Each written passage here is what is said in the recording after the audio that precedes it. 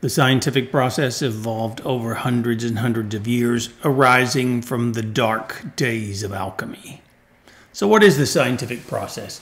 It's this idea that one has an observation, and from that, they give an explanation, a hypothesis of why they think they observed what they observed.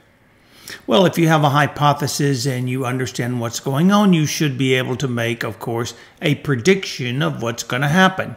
You have a hypothesis to why it occurred, you can make the prediction. Once you have the prediction, well, you need to test that prediction. And of course, when you run a test, you make observations. And there's the scientific process in its most simple form. Observation, hypothesis, prediction, and testing.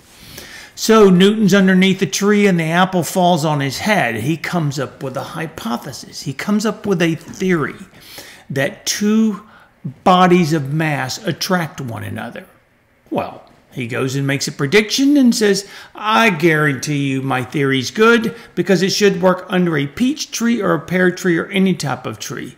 Indeed, he runs the test, he makes the observation, and it holds true. He runs the test over and over for not just human heads and pieces of fruit falling from trees, but different types of bodies of masses. And every time it holds true. He now has a valid theory. Well, you've also heard of a law. So the difference between a theory and a law. It's kind of a soft difference, but generally speaking, a theory is a general statement that explains a large number of observations. A law, on the other hand, is a specific statement that is never violated in the natural universe. To put it another way, an experiment, for the most part, attempts to explain why the observations occur, and a law is a mere statement of fact.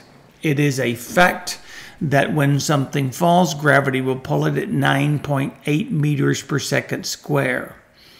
Exactly as to why two bodies attract one another, well, that's not exactly known. Theories. We make a lot of theories. There are two key characteristics of a valid theory. You've already come across one of those. It needs to be predictive. If you have a good theory and it holds true, then you should use that theory to be able to predict what the results will be. But the second, not often touted characteristic of a valid theory is that of falsifiability. It must be falsifiable. That is, if your theory is false, there's got to at least be a way to show it's false. Now, sometimes people have ideas as to why something occurs, but there's no way to prove it false. In other words, it's just conjecture. It's not really a valid theory.